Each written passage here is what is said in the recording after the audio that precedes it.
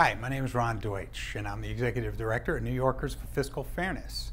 We're a statewide organization and a coalition of many organizations from across New York State, all dedicated to fighting for a fair and just tax policy in New York. I have to say, I'm incredibly frustrated these days. I'm working on the same issues I've been working on for a very long time now.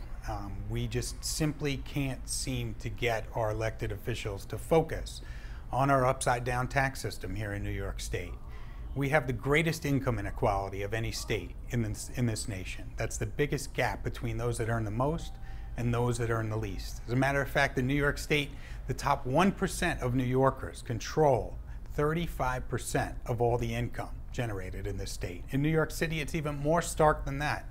Top 1% controls 45% of the income generated in New York City.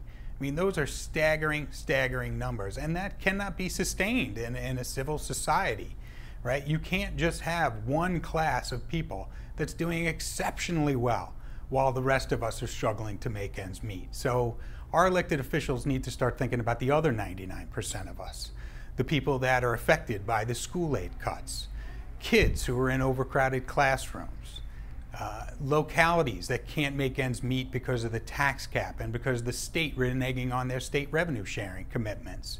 You know, we scratch our heads in New York and wonder why our property taxes are high. Well, our property taxes might not need to be so high if we had a progressive income tax system in New York, right? Over the last 30 years, we've cut the top rates of the income tax in New York State in half for the richest New Yorkers. The top rate used to be 15.375% back in the 1970s. Now the top rate after December 31st is going to go back to 6.85%. That's paid by singles making over $20,000 a year and families making over $40,000 a year. That's just not right.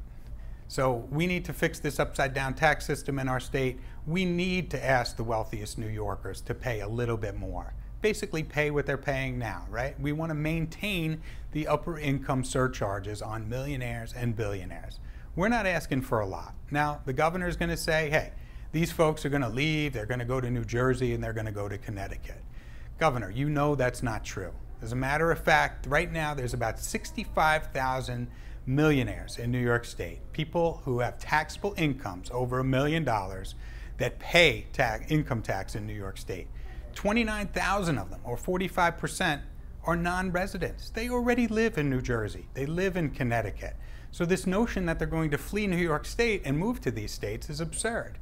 You also say that, you know, we have to compete with New Jersey. Well, we are competing with New Jersey, I grant you that.